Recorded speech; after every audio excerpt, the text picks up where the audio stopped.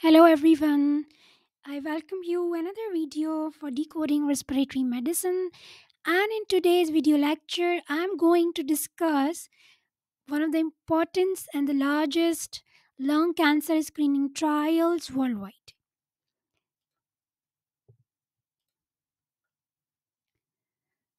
So the three large lung cancer screening trials conducted worldwide are as follows. Number 1 was a national lung screening trial NLST in US.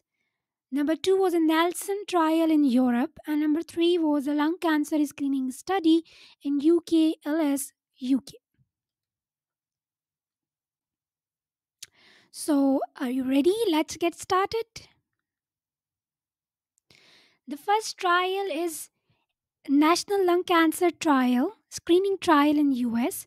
It was conducted by a National Cancer Institute in US.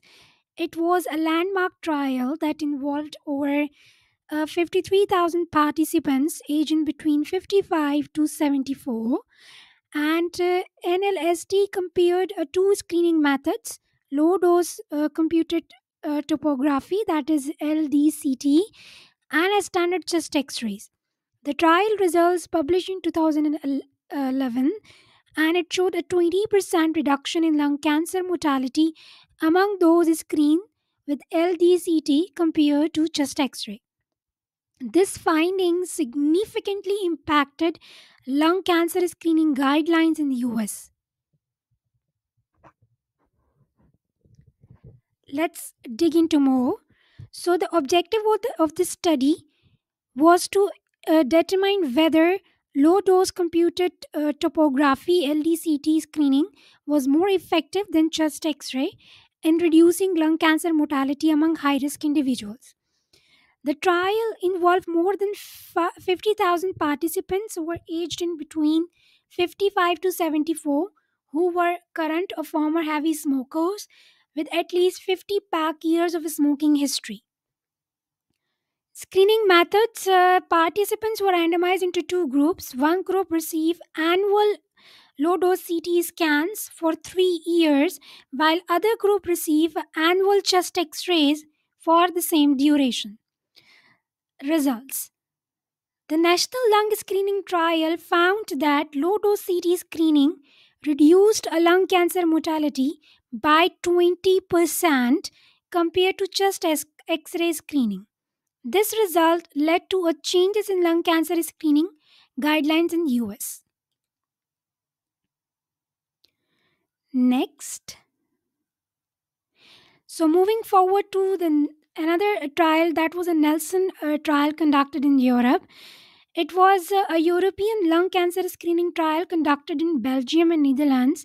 It involved over 15,000 participants, primarily aged between 50 to 74, and most important, at high risk due to lung cancer, that is, they have a background history of smoking.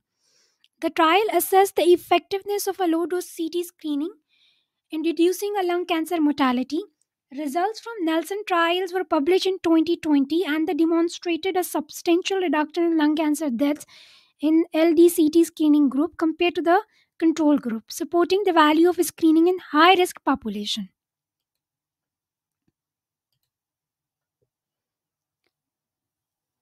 Let's dig into more. So, the objective of this study was aimed to assess the impact of low dose CT screening on the lung cancer mortality in a European population. And the participants, as I told you before, over 15,000 aged between 50 to 74, primarily current or former smoker with a significant smoking history. That was the most important point. And the participants were randomly assigned to either a low dose CT scan screening group or the control group, which did not receive screening. Nelson trial reported a statistically significant reduction in lung cancer mortality among individuals who underwent LDCT screening. This study provided a valuable insight into the potential benefits of lung cancer screening in a European context. Now, The last one is the lung cancer screening study in UK. UKLS was a lung cancer screening trial conducted in UK. It included over 4,000 participants aged between 50 to 75 who were either current or former smokers. The trial aimed to evaluate the impact of low dose CT screening on lung cancer detection and mortality. While the trial did not find a statistically significant reduction in lung cancer mortality in the LDCT group, it provided a valuable insights into the challenges and benefits of lung cancer screening in UK.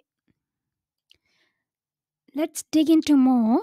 So the objective of this trial was to determine whether LDCT screening can reduce a lung cancer mortality in a high risk population. The trial involved individuals at a high risk group for lung cancer, primarily based on their smoking history. Participants were typically aged in between 50 to 75 and had a significant smoking history.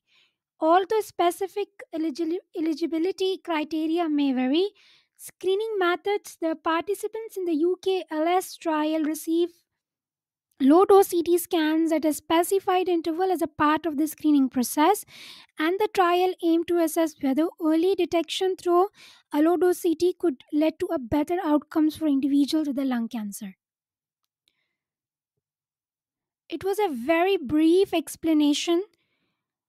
You might need to read these trial in detail. I try to cover the main objectives, the participants, those were included, and what was the main result. And there are multiple other trials going on already, so you can dig into more. You can guess another trial named in, and it's metrics. Try to read about the metrics as well. These are the references. Thank you. We'll see you in another video. Please subscribe and share.